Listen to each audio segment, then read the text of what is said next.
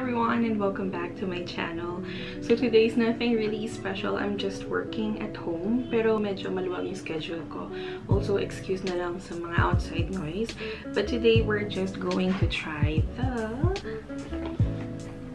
Okay, so this is from Starbucks and I ordered... So here I ordered the famous pumpkin spice latte. So I didn't include the whipped cream, it's just the latte. Let's try it. And I also got some pecan bar, double fudge chocolate, double fudge pecan bar. This is my favorite. Here. Okay, because honest, I'm not a fan of pumpkin. Hindi ako makain ng pumpkin. I don't eat pumpkin. I'd rather order or cook an egg instead of eating pumpkin. Kasi parang masyadong sweet yung pumpkin for me. And for me, hindi pang ulam yung mga sweet food. It should be dessert. Okay, so as I was saying, I'm really not a fan of pumpkin. I don't like eating it. And madami ako nakitang sa YouTube na how to make DIY pumpkin spice latte. And they always included pumpkin puree. And nung nakikita ko yung mga videos na yun, sabi ko talaga, I will never buy that. Parang, bakit sila bumibili niyan? Bakit may kalabasa yung kape nila? But I really got curious this time. Kasi, yeah, you'll wonder, bakit ang daming taong may gusto? Especially from sa ibang bansa. Ang daming nag-hype na influencers, celebrities. You always hear about pumpkin spice latte sa mga American movies or dramas in fall. Kasi seasonal beverage siya. So, okay. Tikman ko na. I bought it through delivery. Food Panda. I think this is... 195 yung base price niya plus 30 pesos kasi in-upsize ko siya ng 20 size. So, total of 220 pesos for a venti pumpkin spice latte. Gosh, feeling ko hindi ko talaga siya magugustuhan. Pero sabi nila wala naman daw pumpkin puree yung recipe ng Starbucks. So, I'm hoping. Let's try. Cheers! Amoy muna. Smells like coffee pero may something.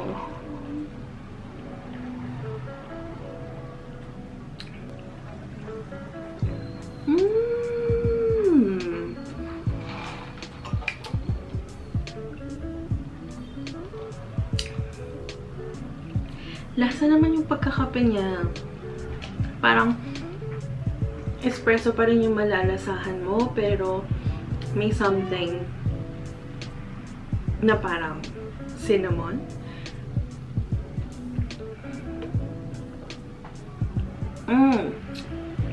Yeah.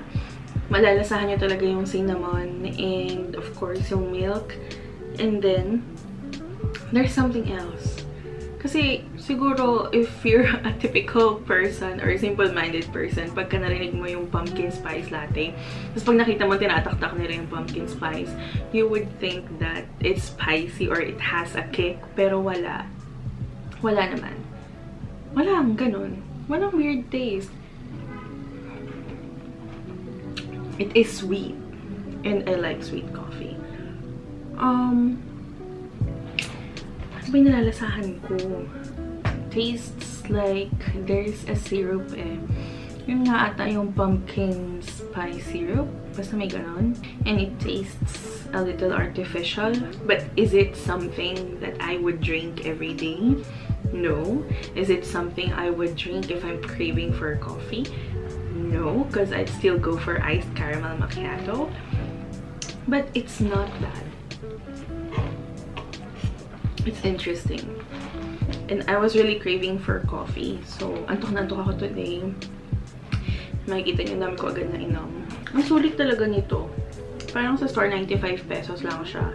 Pero pag delivery, 115 pesos. Kasi ang kapal niya.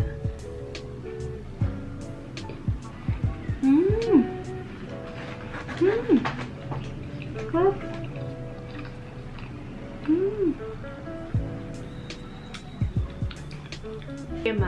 got my period today, kaya nag-crave talaga ako ng something from Starbucks. Just so you know, I'm not the type of person na nagtitry ng lahat ng bago from the Starbucks menu. Pagka interesting yung pangalan or yung recipe, like it has caramel and I love caramel. Pero pagka strawberry cream and I don't like strawberry that much, so hindi naman ako masyado nagtitry. Pero this time, I just really want to end my curiosity, like how does it taste? Kasi why do people like it? They released 2 other drinks together with this. They have the Frappuccino and cold brew cream. How about you guys? What are your favorite drinks from Starbucks? So comment down below, and I won't make this video any longer now because I just wanted to share how does it taste. So again, it does not taste weird. It is sweet and I like it. It still tastes like coffee, pero merong cinnamon hint and other stuff na hindi ko na ma-explain. And if you don't like cinnamon, I think it's not good for you kasi malalasahan mo talaga siya. So that's it, and happy drinking. Bye!